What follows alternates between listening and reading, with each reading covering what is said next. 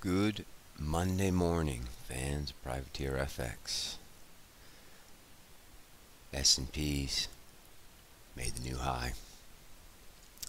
As promised, we killed through the highs on Friday. Our beautiful Nazi position also killed 74.68. What can you say? Carried those core shorts, well, S&Ps, well, over a week. No dice. Now we move on. Let's take a look at this euro, printed a high of 53. And if you look at the cursor here, the dotted line here, we really see this as the top of the range, the bottom of the range being 113.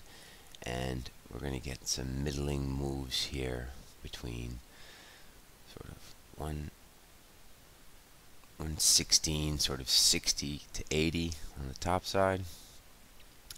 113 the downside, obviously not in play today. We had some reach highs in euro 53. We had some reach highs in euro yen. Traded up to 68. Cable went up to 65. Aussie went up to 43. Let's take cable out of the equation right now because that's a horse of its own, but we're getting to the range highs in Aussie as well. We do think this is a sell. 73.23 is not range highs. It's more close to the middle. 72 the low. We'll call it 74 the high. High 73s were sellers in Aussie. We're going back to the well, short Aussie. It's been good to us for really over a month now. Selling high ones is paid, obviously on the 115 day, selling low ones paid, but in general we're selling high ones in Aussie.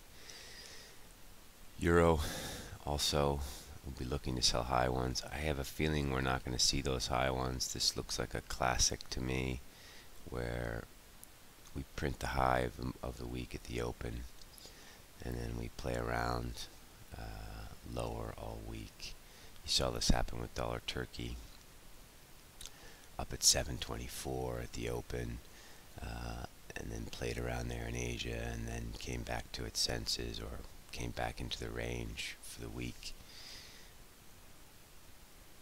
This first bar up here, you know, it seems a bit silly. So why is it up there? Powell wasn't that dovish. He was just as expected. So let's keep an eye on that. What else is out there? Cable. Oh yeah, we got to watch this trend line now in cable. This is the daily line. And it just kind of encompasses this down move from May. It's not beautiful yet because it really only touches twice. This is kind of in the range, and we're even ignoring this high here. So some people would redraw this. And with this technical analysis, my main theme is what line is everybody going to draw? I don't really care about the pros and cons of, you know, is everyone looking at Fibonacci? Then we need to be looking at Fibonacci. Is everybody looking? One of the reasons I draw simple trend lines is because this is the line. These are lines that I know everybody's going to be drawing. So if you look at both of these lines, let's look at this second line first from the high. Again, it's not beautiful, and this of course would be a redraw because this through this has already been pierced. Some sort of trend line break or trend line resistance is going to be happening here in cable this week. Let's take this high here, see what happens. Seems more natural to me. But just because it's natural to me, you have to say which is the line everybody's going to be drawing. A lot of ways you can do this. You can look through the research, see what all the technical analysts and all the banks are drawing. You can even go on to TradingView and see how many technical analysts are drawing these lines. There's all kinds of ways on social media and Twitter.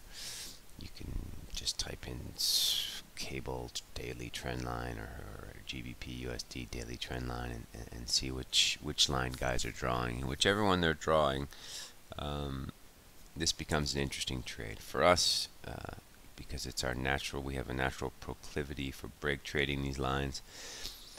We will wait for it to break through on the top side. Those of you who are bearish cable, and I totally understand why you would be bearish cable, UK's fucked. You would want to sell near or close to this trend line with a stop loss above. So pick your poison there, try and figure it out on your own. We're going to go with this secondary line for now, but we're going to do some further research. I may chuck some stuff up on Twitter, see what I find. Dollar Rand, reliably unreliable, as we put on Friday. You know, you kind of,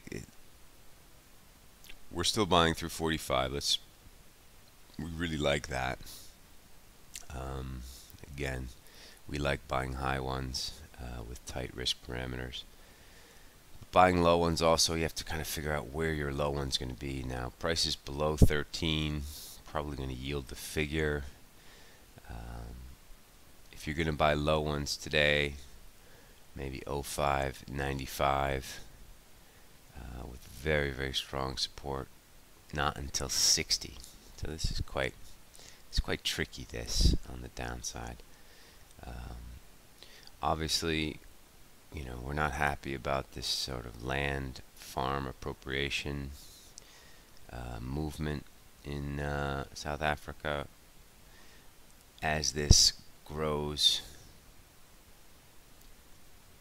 in strength, and as more people start following this story, we do think South African rand is going to get smashed. We will refrain from the politics of this. Our job is just to make money off currency movements, but this will not be taken well if they follow through with this on the currency side. So, and also, you know, we do think continued emerging market problems are likely to happen moving into the fall. So European kids are going back to school today, at least Swiss kids are, and American kids and UK kids, and everyone's pretty much going back to school in the next 10 days or so. So the markets will resume normal liquidity, and we're betting the first big trade is going to be risk off, and sort of the second inning of this emerging markets move. So if you think this is the first inning, the move up to sort of 15, now we're consolidating here. We're expecting another move back towards 15, make new highs in dollar rand through 1770 this fall. So just to give you a bit of a bigger picture, but within that big picture, the little picture is, you know, try and figure out a good way to be short ZAR on a daily basis. Grab some cash along the way. Our remit is not to catch 114 to 117. Our remit here at Privateer is to consistently make money every week and be square a lot of the time. So I'm certainly not afraid to buy dollar ZAR 10 times on the way up to 18. Anyway, that's enough for today. We'll be watching this dollar ZAR on low ones, being very careful buying low ones. We will be buying high ones up through 45. Selling high ones in Euro and Aussie, and watching that cable trend line. So it looks like it's going to be very quiet for us at the open today. We're just keeping our eyes on these levels and these themes, and starting a new week. Good luck out there, people. Talk to you later. Ciao.